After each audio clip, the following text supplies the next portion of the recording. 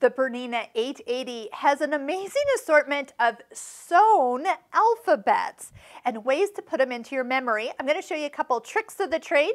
Of course, you also have your embroidery unit, so embroidering out letters and labels, sentences, names, and dates. Those can be done very easily with your embroidery unit and hooped up. But there's a time and place where you just need to quick stitch it out. You don't need anything fancy. You don't need to have everything put together and hooped up. So knowing a few things about your lettering and memory can save you a lot of time. So first off, if you're going to do anything in a memory where you're going to combine more than one letter, you will be needing to touch the plus.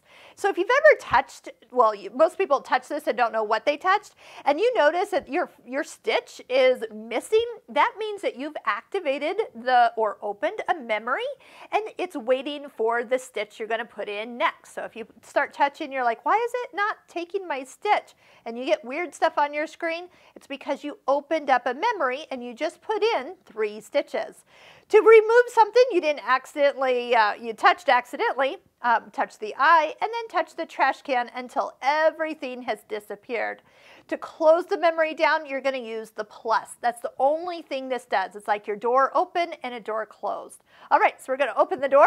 We're going to go over to where our alphabets are, so our A.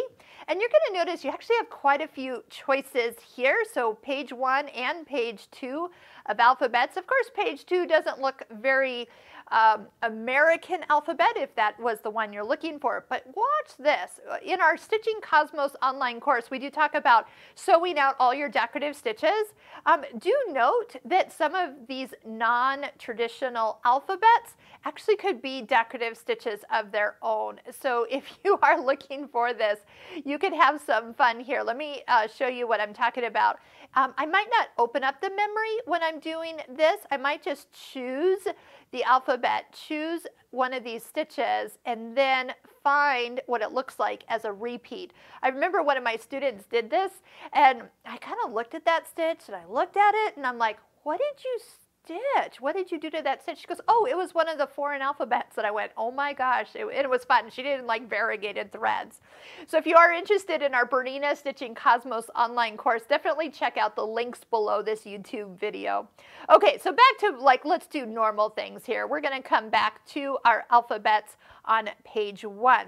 So our traditional alphabets, we got different font styles, and we have a monogram feature. So let me just touch this real quick, because when you pick it, you're going to notice it's going to stitch it just one time, and you can't see the whole thing. Here is a great place to see what it's going to sew. Touch that little function with the 2 arrows diagonally, and it'll open it up and let you see it. Let's zoom out just a little bit, and you can see how big that pattern actually is. And you'll find that when we are back at our other page, you see where it's going to start. The little white dot is that it's going to start kind of in this lower loop. So it's going to go ahead and be stitching that way as it goes. Okay, so monograms are there, but do keep in mind that there are 3 different sizes. So when you touch the eye for information, you can touch this and it will actually give you 3 sizes of that particular letter. So kind of fun to do at that point. Again, you don't have to do it in memory when you're just doing 1 repeat, but I just wanted to show you what that looks like. All right, back to the alphabets. Let's do something pretty simple so it makes it easy to see. Of course, you can see that there are 9 pages of letters here. Let me show you a little trick. Instead of going and scrolling through all the different features, there's numbers, there's punctuation, there's lowercase, there's everything. It's to actually touch this little arrow and pop it out to the side. There's 2 benefits for this. Number 1, you can see more of your functions. Number 2, it will spell out without you having to turn your head sideways. So it's going to kind of show you right across the top what you've actually touched. You can jump easily to the space. That's the first one here. It looks like a little underscore. You can pick then, I'm going to just do DEF just to show you have uppercase and lowercase all at once. So, but when you do see it stitched out, of course it is going to stitch exactly how it's positioned in relationship to your foot. It is going to sew down all the way like this. So definitely something to think about. Is seeing it before you sew it. Now do note that as you sew it, when you get to the last letter of the line, especially if there's a whole combination of words and numbers and such, that is when you're going to touch your pattern end button. Your pattern end button is the first button in the second row right here on your black buttons, a little triangle with the line at the bottom. So you'll activate that right when you get to the last letter, and then it will just sew it one time instead of sewing it like you're seeing here where it repeats and repeats. All right, so that's one way to see it. Again, if you want to delete what you were putting into memory, you can delete it out. You can actually choose a letter or a part, maybe you spelled it wrong, you need to delete it or insert something, you can do just that. Plus, for saving it, let's talk about this. I'm going to just take whatever I've got on screen right now to show you how to save it. Saving happens over here at the heart. So touch the heart, look for the folder that looks like you're going to put something in it. That's the third one with the arrow pointing down. So here I have already saved one combination from our memory and decorative stitch video we did. So here's what we have. Okay, well, it's not perfect. It's not exactly what I wanted, but that's okay. I can see what it looks like. It gives me a rendition of what's in the memory, and then I'm going to touch the check mark. So if you're always sewing out like the same names, or maybe it's the same year for a date on a label, that might be something that you could save in there. So let's say, okay, and I'm going to go ahead and delete everything out of this memory just so it's completely cleared.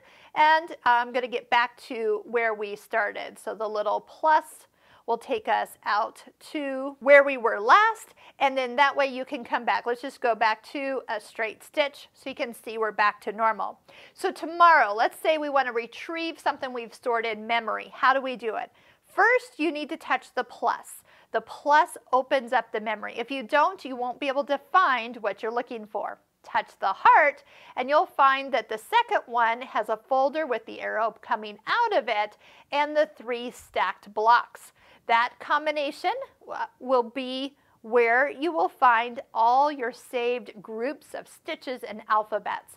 By touching one, you have now retrieved it, and it can be edited, it could be sewn, it could be manipulated. So if you want to add and make that letter bigger or smaller, we do have that feature even with the smaller alphabets, but you can make it any size you want, you can make it longer, you can tweak any alphabet to your liking. So I love that with Bernina. They never tell me I can't do something on this machine. If I want to do something, tweak it, mirror image it, turn it inside out, I practically can.